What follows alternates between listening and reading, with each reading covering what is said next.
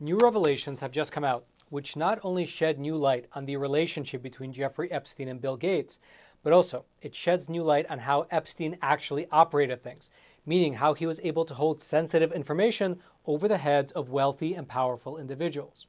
Now, these revelations came in the forms of new emails as well as new documents that were reviewed by the Wall Street Journal. And these emails, they reveal how, after Jeffrey Epstein discovered that Bill Gates had an alleged affair with a young Russian woman, he used that fact, that piece of compromising information, to then turn around and threaten Bill Gates, who was married at the time. But it actually gets a lot deeper than that. However, before we dive into the specifics, I'd like to mention two important things. For one, we here at the Epoch Times didn't have access to these emails ourselves, and so we have to take the word of the Wall Street Journal for what they say in terms of what the emails actually contained. And second of all, if you appreciate content like this, I do hope you take a super quick moment to smash those like and subscribe buttons, which will force the YouTube algorithm to share this video out to ever more people. Now, to start with, it appears that besides trying to get a vaccine into the arm of every single human being on the planet, well, Mr. Bill Gates has another hobby, the card game Bridge.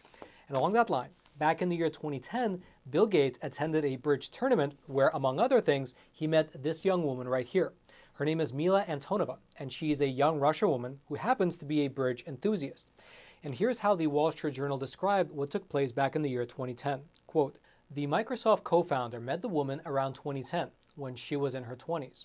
Gates has said he learned to play bridge from his parents, and the card game became one of his favorite hobbies. Gates played with Antonova, another devotee of the game. She attended a university in Russia between 2000 and 2005, according to her LinkedIn profile. She later founded a bridge club in the US before taking on several roles as a software engineer in the Bay Area, her LinkedIn profile shows." And interestingly, there's actually a short excerpt from a speech that this young woman gave shortly after that 2010 game, in which she detailed what it was like to play against Bill Gates. That's 2 years ago. 2 years ago, I said to everyone that I'm going to meet this guy. Nobody believed me. Last year, I played against him at the same table at the National Bridge Tournament in Washington, D.C. I didn't beat him, but I tried to kick him with my leg. Now, this is where things take a turn for the, you can say, odd. Because according to this report from the Wall Street Journal, Mr. Bill Gates, who was married at the time, and Miss Antonova had an affair. Now again, the Wall Street Journal did not provide the emails that they used to substantiate this claim, and for her part, Miss Antonova declined to comment on this aspect of the story. And so you can take it for what it's worth, and you can believe what you will. Regardless, here is what happened next. Miss Antonova had an idea.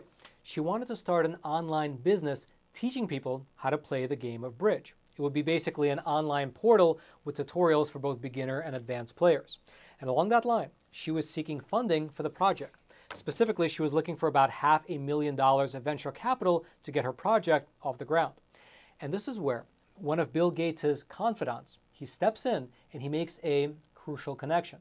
The confidant in question is a man by the name of Boris Nikolic. He's a close advisor to Bill Gates, and according to the article, here's what happened. Quote, "Antonova had an idea to start an online business to teach people how to play bridge, and she sought funds for it. Boris Nikolic, a Gates confidant and top science advisor at the time, who also knew Epstein, introduced Antonova to Epstein to help her raise the funds. Antonova and Nikolic met at Epstein's townhouse in November of 2013, where she presented her proposal to Epstein, who provided feedback. She was looking to raise $500,000 for the venture, which she called Bridge Planet. Its mission was to promote bridge by creating quality tutorials for beginners and advanced players. On November 9th, Antonova wrote an email to thank Epstein for the meeting and reviewing the proposal. Epstein ultimately didn't invest in the project." Now, it is worth mentioning that for her part, Ms. Antonova said that she had no idea about who Jeffrey Epstein was at this particular time. Here was a statement that she made when she was requested for comment. Quote, "I had no idea that he was a criminal or had any ulterior motive. I just thought he was a successful businessman and wanted to help.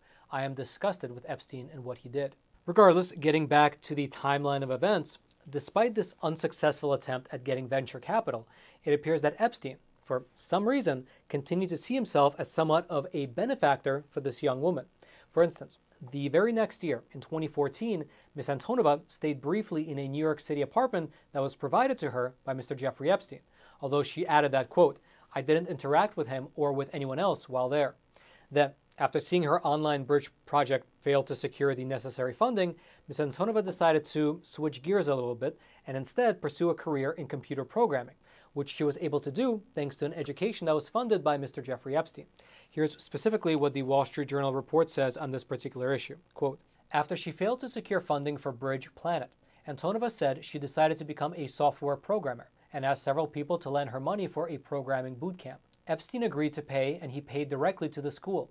Nothing was exchanged. I don't know why he did that. When I asked, he said something like he was wealthy and wanted to help people when he could."